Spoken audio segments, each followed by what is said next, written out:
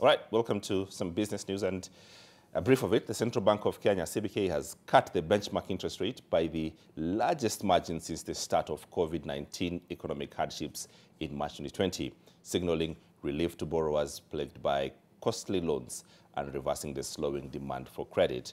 The CBK Monetary Policy Committee on Tuesday cut the key lending rate by 0.75% or 75 basis points from 12.7% to 12% after inflation dropped to its lowest level in over a decade.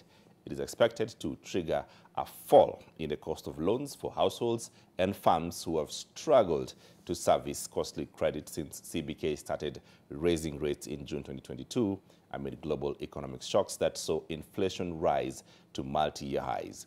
The cut is in line with analyst forecast and is expected to stimulate demand for loans that will put money in consumers' pockets and rekindle demand for goods and services in corporate Kenya.